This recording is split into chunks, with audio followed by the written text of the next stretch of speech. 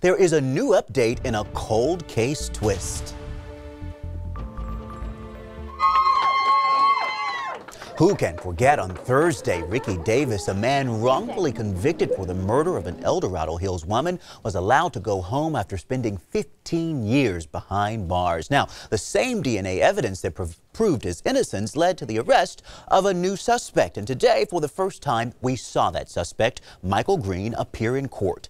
Cameras were not allowed inside, but ABC 10's Monica Coleman sat in on that hearing. Michael Green was walked in with handcuffs to the El Dorado County Courthouse today for the murder of Jane Hilton. In 1985, Hilton was found dead with stab wounds and a bite mark on her shoulder. DNA evidence led to last week's arrest of a new suspect in this case. Michael Green was a teen at the time of Hilton's death. Because of that, the El Dorado County District Attorney's Office is starting this case in juvenile court. It could get moved to criminal court next month. Today, Green's attorney didn't comment on the case, but DA Vern Pearson says Green's arrest is a vital part of finding closure in this decade-old case, especially for Hilton's daughter Autumn and the man wrongfully convicted. I mean, we take responsibility for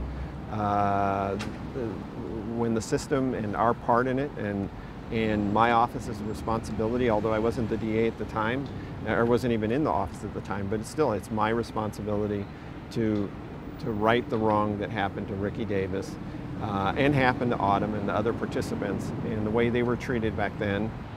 Today's court appearance was brief, but Green's family and friends were in attendance saying that they loved him, but they did not want to speak on camera at this time.